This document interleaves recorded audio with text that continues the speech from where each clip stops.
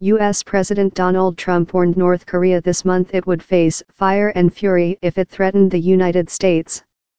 While North Korea later said it was holding off firing toward Guam, tension remains high and annual joint military exercises by the United States and South Korea beginning on Monday are likely to enrage Pyongyang. Nearly 130 people took part in the drill in Kotura, which has a population of 18,000, a town official said. For 10 minutes, people ducked down covering their heads with their arms. Many of those taking part said they were worried. Evacuation drills, however, have only been held in remote towns such as Kotura. A lot of people participated in the drill with a sense of emergency, said Yasuke Suenaga, the cabinet counselor of Situation Response and Crisis Management.